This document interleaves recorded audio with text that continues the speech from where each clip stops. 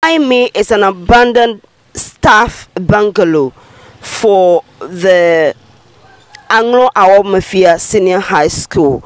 We understand it's been here for over 25 years and the staff needs accommodation. We have the assemblyman, Wisdom Siade, who is also a staff here in Anglo-Awomafia Senior High School, located in the Keta municipality. So tell us about these projects. It's been 25 years or more than that? Yeah, it's been 25 years. It's been here since 25 years. And then we are in need of accommodation too. The staff from this school will have to reside nearby Abo, Akachi, and all the villages around. And they have to either use motorbike or take transport every morning to this place. We know the effect on their work already. In the evening, supervision of work at the school is a problem. Then in the morning, someone taking a car from Akachi to this place will take some time. And that will also affect their reporting to school. Our problem or our plight is simple. It is our fervent appeal to everyone, the government and people who are interested in education, to come to our aid. Try to do something about this, maybe finish it up and then hand it over for use. That would be very much appreciated.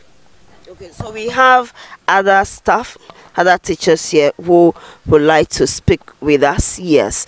So tell us your name and how long you've been teaching and the difficulties you face and in the school, especially in regards to accommodation. Okay, thank you very much, Joy News. I'm Stephen Honu. I'm in this school for about 9 years now. And in fact, the problem of accommodation is something we can't talk less about.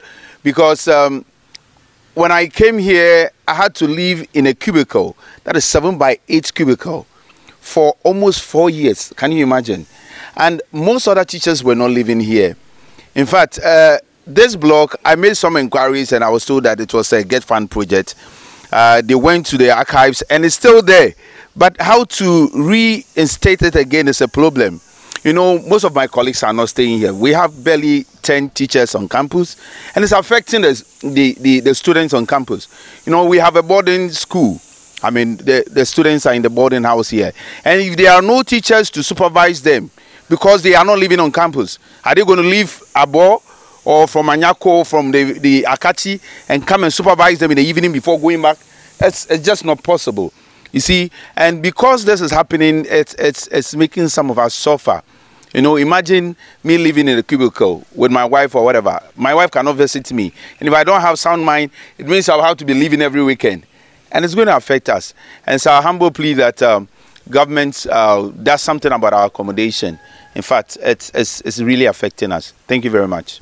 So, it's their prayer that government does something about the accommodation. Okay, we have one more teacher to talk to us. So, what do you have to say about it? My name is Seth Wisdom Che, a housemaster. Actually, the accommodation deficit is really affecting us. We those residing here are suffering because we have to go for evening supervision and you don't have any other staff there to assist you. So as a housing unit member, we are really suffering.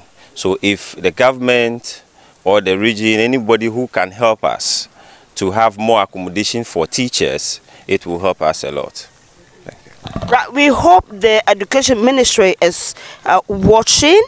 We also hope that the government, the ruling government, that's the MPP, is also watching these so they can do something urgent about this situation, because this is bad to say the least, and the teachers here need accommodation. They have water crisis already in Anyaseco, and now this. My name is Ivy Satoji, Joy News, Anyaseco.